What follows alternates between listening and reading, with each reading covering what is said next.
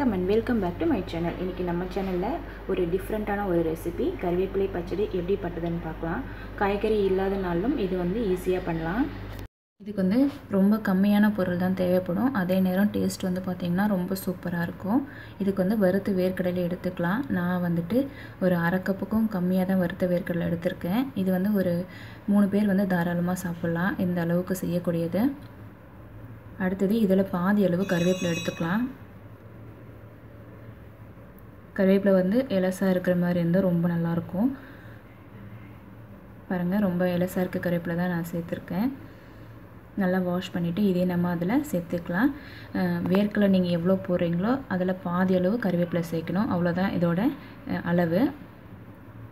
இது பாத்தீங்கன்னா வெறும் சாதத்துக்கு இந்த பச்சடி போட்டு கொஞ்சமா எண்ணெய் விட்டு சாப்பிடலாம். ரொம்ப சூப்பரா இருக்கும். அடுத்து ரசம் சாதத்துக்கு ரொம்ப சூப்பரா இருக்கும்.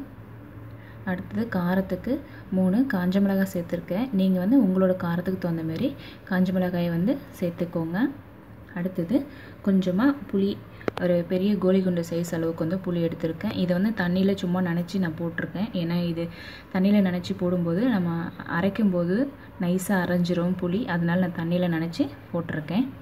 அடுத்து இதுக்கு தேவையான அளவு உப்பு சேர்த்துக்கலாம். இது பச்சடின்றதால கொஞ்சம் புளிப்பும் காரமும் அதிகமா இருந்தா ரொம்ப டேஸ்டா இருக்கும். அதனால நீங்க பார்த்து உங்களோட தேவைக்கு தகுந்த மாதிரி நீங்க சேர்த்துக்கோங்க. பாருங்க தண்ணி விட்டு நல்லா நைஸா அரைச்சு எடுத்தாச்சு.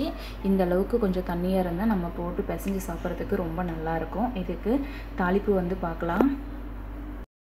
இதுக்கு 1 டீஸ்பூன் அளவு எண்ணெய் விட்டு கடுகு, கருவேப்பிலை, ஒரே ஒரு காஞ்ச மிளகாய் சேர்த்து நம்ம தாளிச்சு கொட்டிடணும். அவ்வளவுதான். இதை நீங்க ட்ரை பண்ணி பாருங்க.